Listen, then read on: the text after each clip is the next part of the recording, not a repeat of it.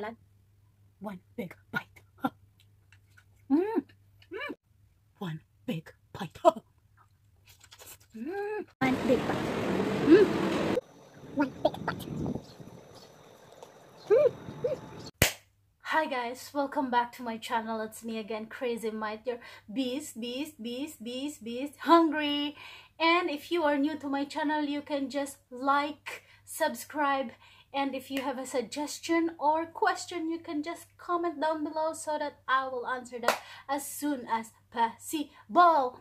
And if you want to notify every time I have a new uploads, you can just ring the bell button like ding dong, ding dong, ding dong, ding dong, ding dong, ding dong.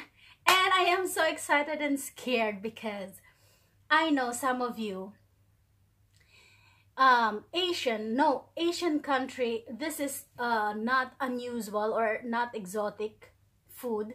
It's an African hito in the front of you. Yes, it's wide and big. It is like this, and I have a big face and it's like this.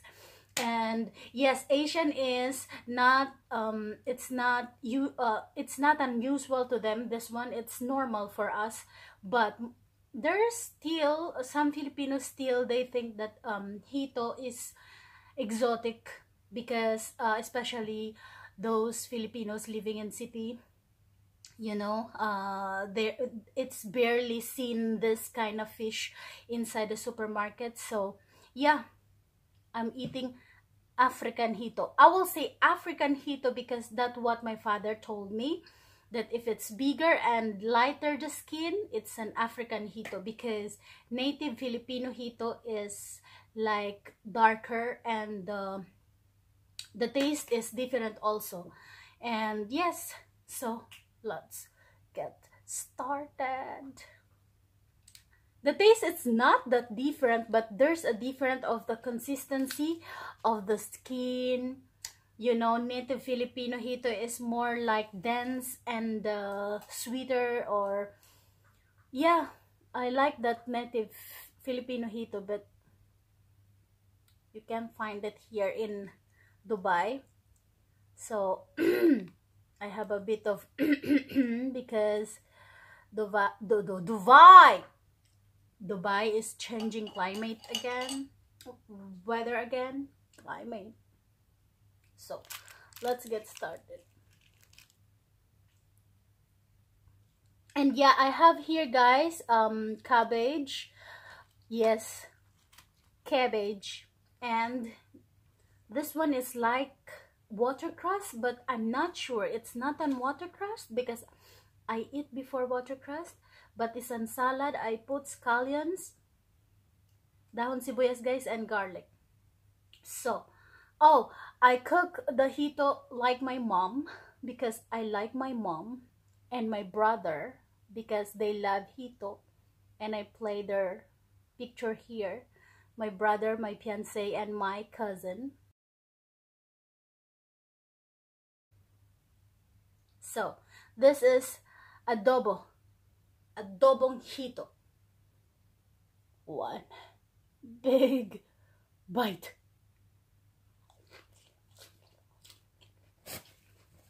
Mm. Mm.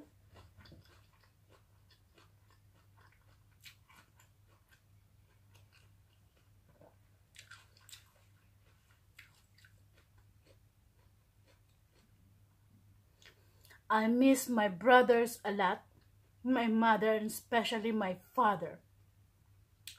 I will say my father is one of the best fishermen in our place. And I'm gonna tell you that hito is my favorite fish from the river or ponds, or not in the sea, because hito is not living in the sea, I think. Yeah, it's not living in the sea.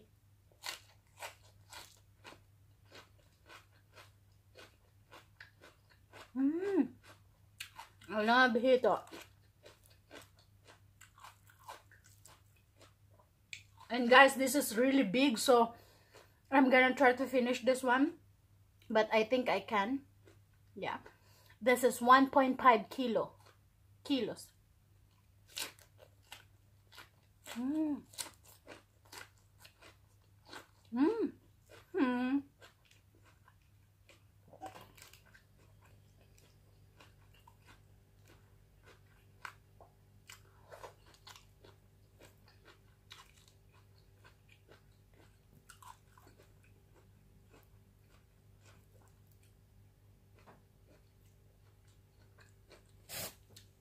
Since yesterday night, 8 o'clock, stop eating.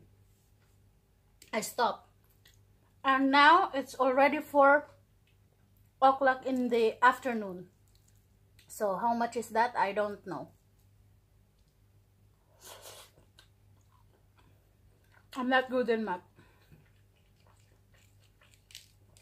Oh my gosh.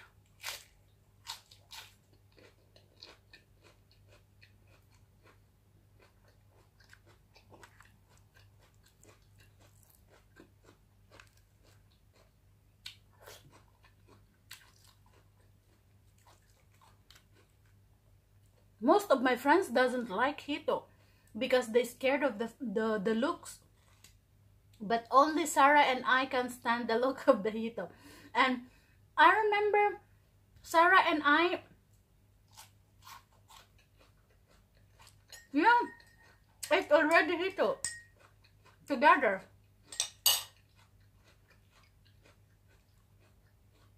First coffee of the day.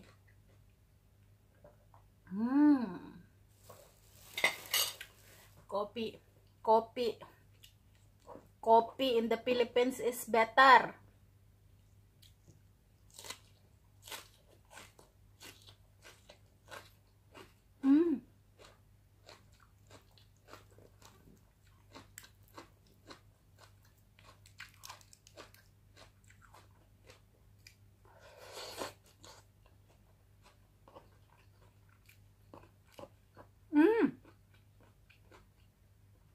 Guys,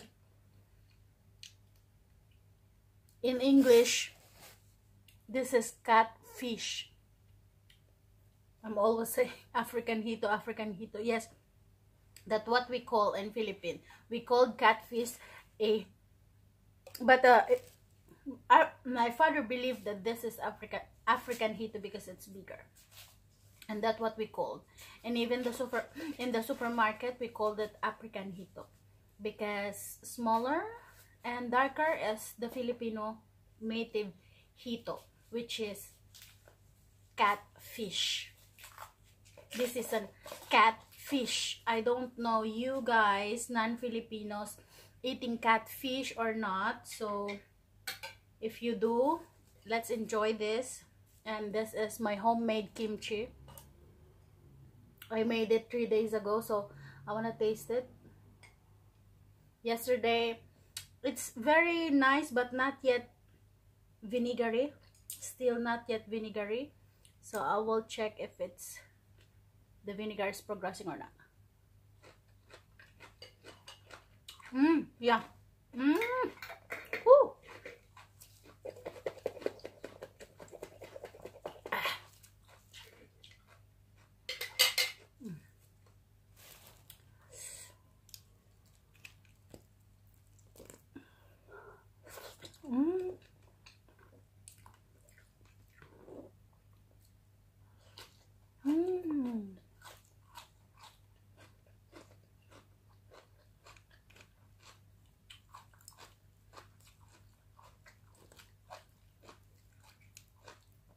Kabaiters, kanen, ha.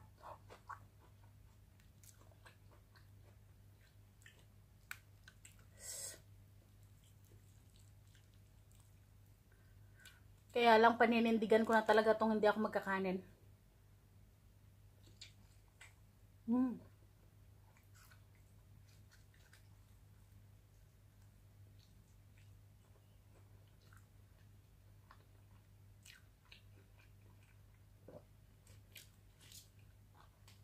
Alam niyo guys, naalala ko ang tatay ko at ang kuya ko.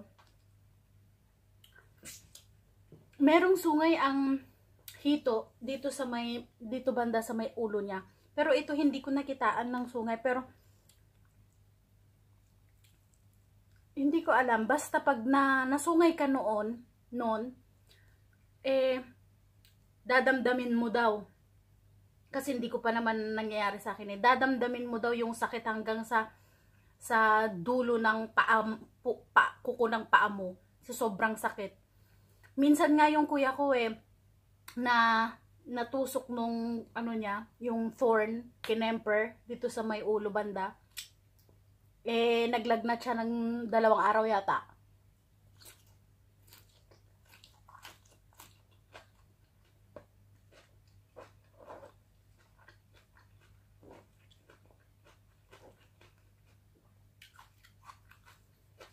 Noon guys, mas malaki pa dito ang nahuhuli ng tatay ko sa sa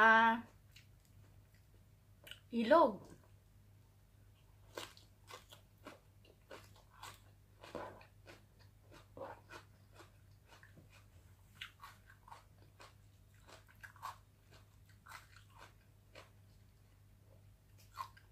Nung bata kasi ako guys, one of the boys, sasama-sama ako sa tatay ko kahit saan.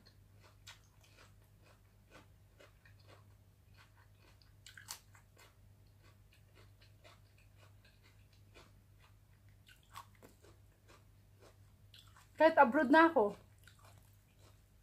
pag pumunta na yan siya sa tubig, andun na ako. Hawak-hawak ang balde.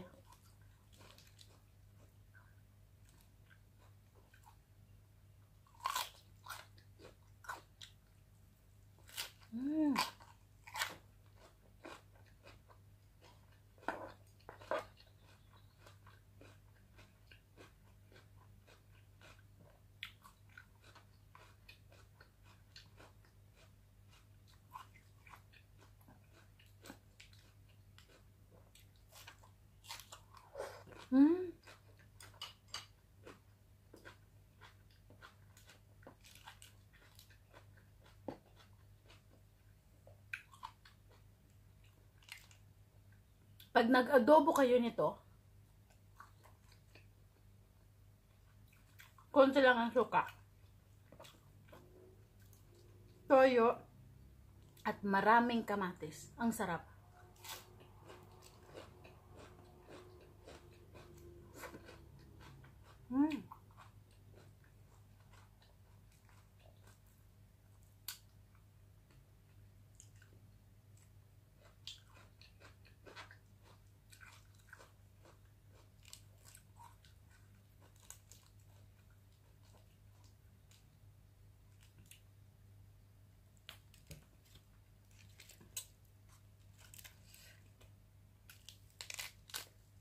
Alam nyo ba guys, nung mga bata kami, alas 4 pa lang yan ng madaling araw.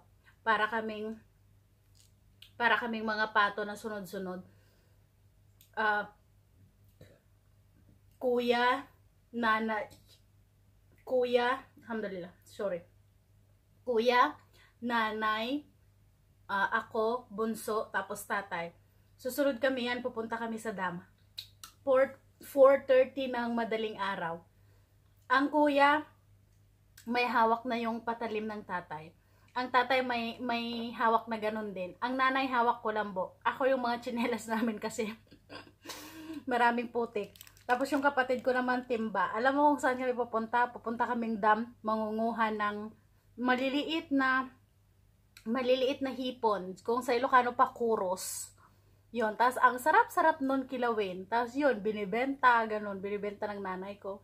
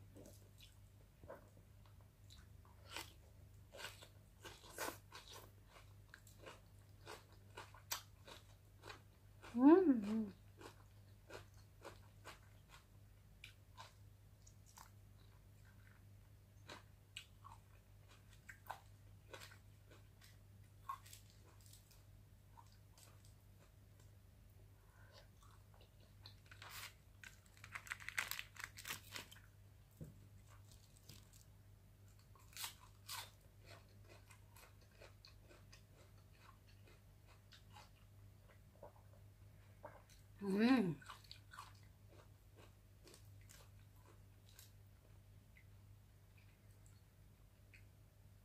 Alam mo guys, ang mga kaibigan ko, kapatid, sinasabi nila na ang sarap kong magtimpla ng kape, ang sarap kong magluto. Pero pag nasa Pilipinas ka na, alam mo, iba pa rin talaga yung lasa ng pagkaing Pilipinas sa dito. Kahit na gaano kasarap yung luto mo dito, halimbawa yung simpleng itlog lang, na ginisang itlog, iba yung lasa ng luto mo dito, samantalang parehas lang naman ng recados sa magiging lasa nung luto mo doon. Siguro yung sa lupa, tapos yung taste talaga nung fresh na fresh kasi ang eggs sa atin, 'di ba? Tsaka ng ng mga gulay.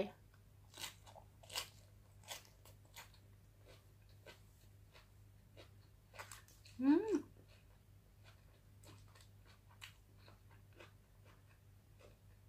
Mm.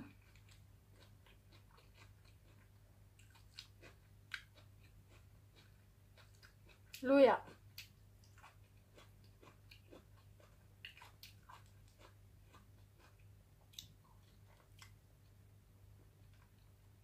Mm.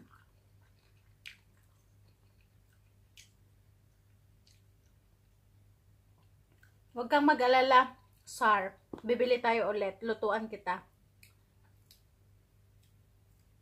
Dahil mukhang maubos ko yata.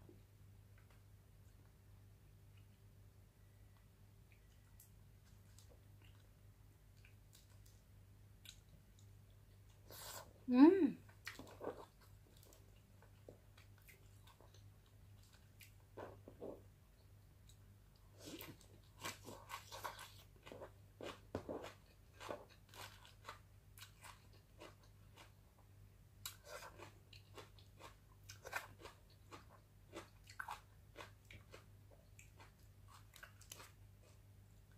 Mm.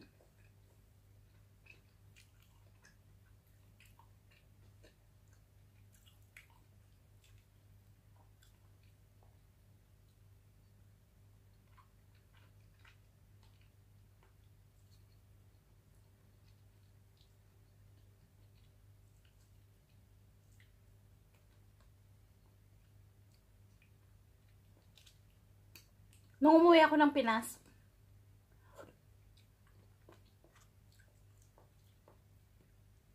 mas may malaki pa dito na hito na nabili ko. Nasa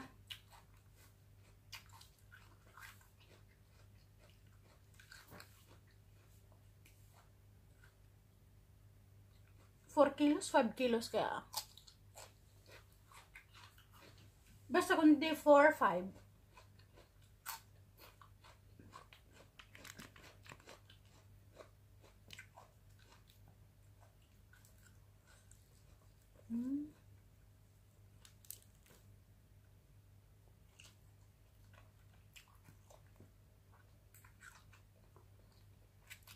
Dahil sa wala akong kanin,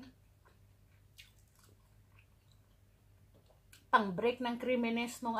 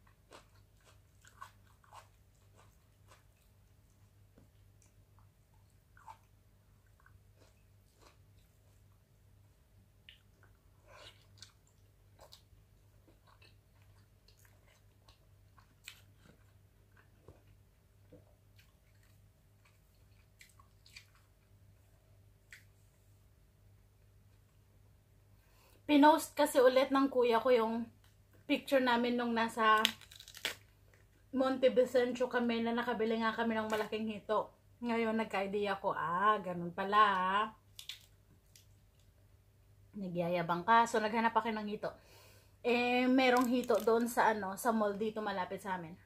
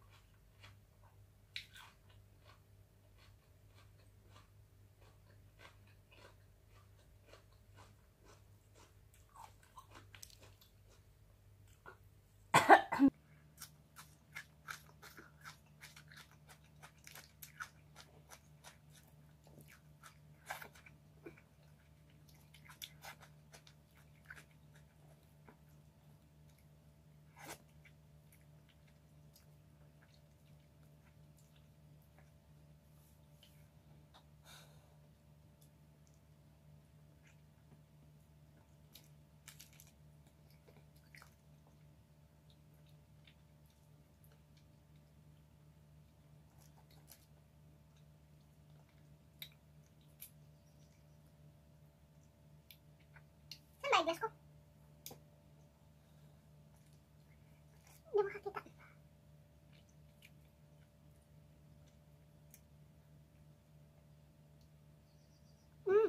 Okay.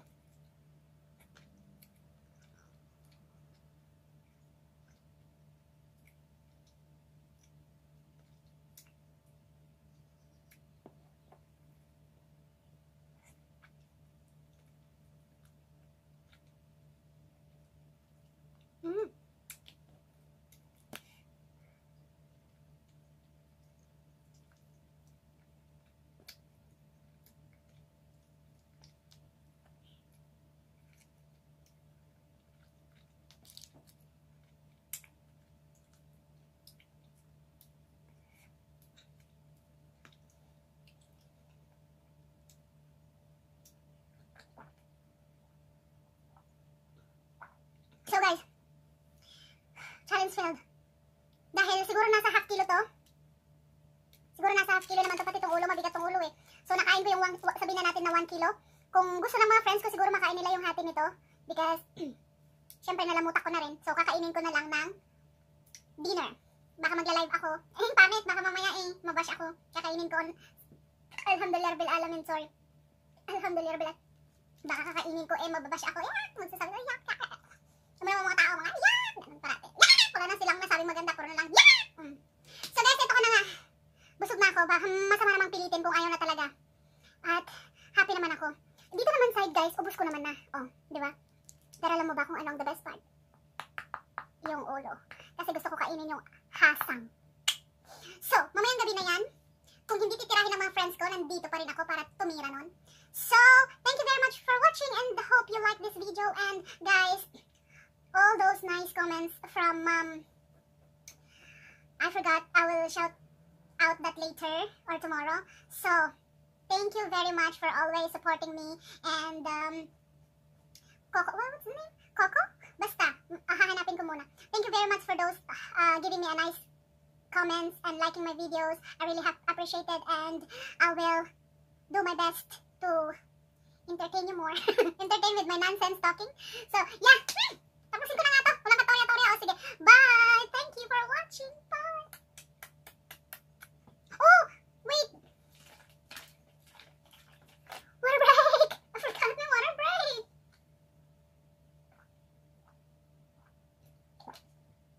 Yeah, bye! Oh! My water is water with apple cider vinegar. That's why I said so, bye! This is really a bye! See you next time. See you tomorrow. Bye!